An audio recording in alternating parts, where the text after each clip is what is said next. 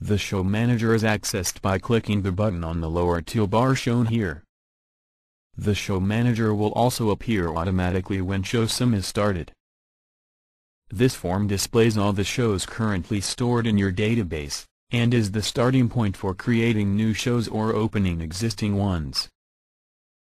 All your show data is stored in a single database file, rather than using individual files on disk for every show. The advantage of working from a database is that your show data is continuously saved as you work. So there is no possibility of losing several hours of hard work if your computer loses power or crashes.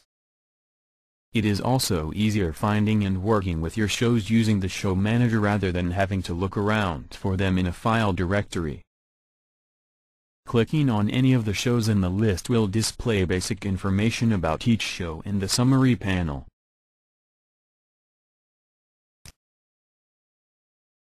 The New button is used to start the process of creating a new show. The Open button will load the show currently selected in the list so that you can begin working with it. You can also open the show by double-clicking it in the list. The Clone button will make an exact copy of the selected show. This can be useful if you want to try a variation or experiment on an existing show without disturbing the original show. After a show is cloned, the new show will appear in the list with the word copy appended to the show name. The Import button is used to load in new shows that exist as external files. Show scripts created in other programs can be loaded and displayed in ShowSim using this feature.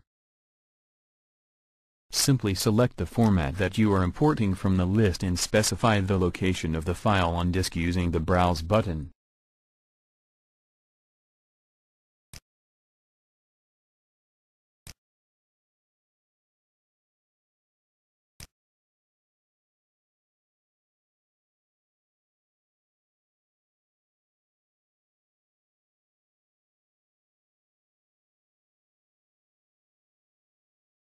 After the import has completed, the new show will appear in the list as the file name of the show that was imported.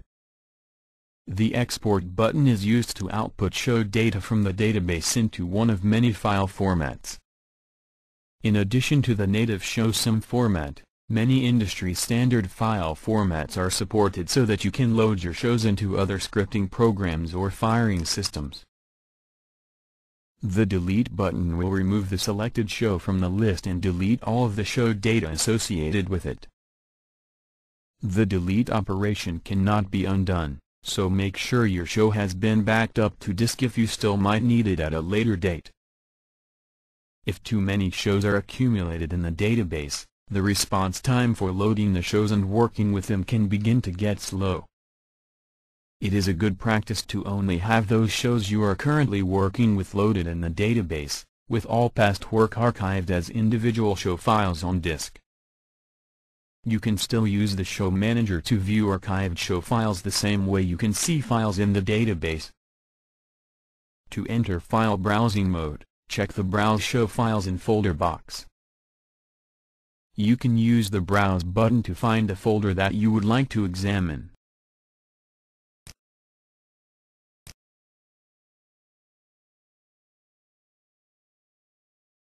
Once a valid path is specified, all the show files found in that folder will then be displayed in the show list.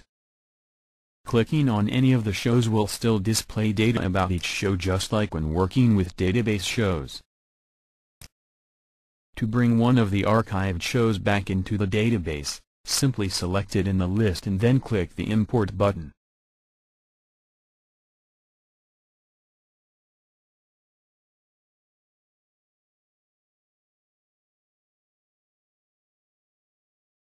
To return back to the database listing, just uncheck the File Browser checkbox. Here we can see the show we just imported. This concludes our overview of the Show Manager functions.